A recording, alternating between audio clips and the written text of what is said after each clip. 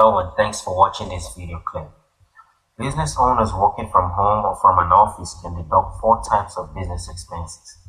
You can deduct startup expenses, expenses you incur to start a business. Certain limitations may apply, so I advise that you see a tax professional or hire advanced tax relief to assist you. Number 2, you can deduct operating expenses. This is the day-to-day costs such as rent, utilities, etc. a business incurs to stay in business. And number 3, capital expenses. You can deduct capital expenses. These are assets and equipment you buy for your business that have a useful life of more than a year. These are called capital expenses and are considered to be part of your investment in the business. And lastly, inventory expenses.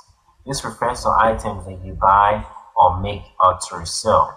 Most businesses involved in buying or making products will have inventory. As a business owner, you have to keep good records of your business expenses, and you can only deduct those expenses that you incur.